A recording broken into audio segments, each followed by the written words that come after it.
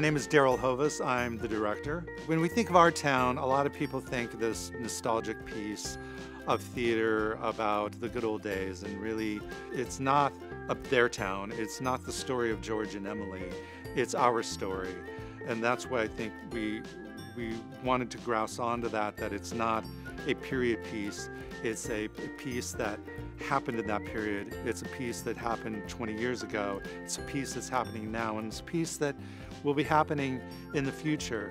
My name is Matthew Hill, and I'm serving as both the video designer and the scenic designer for our town. A lot of my choices began with trying to figure out a way to serve the story's kind of ultimate end of inviting the audience in and inviting them to really think about themselves and as they relate to time and as they relate to each other.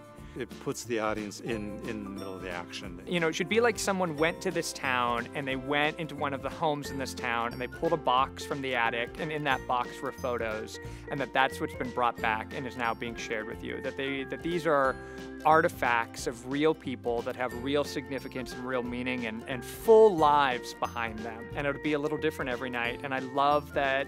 I love that about theater.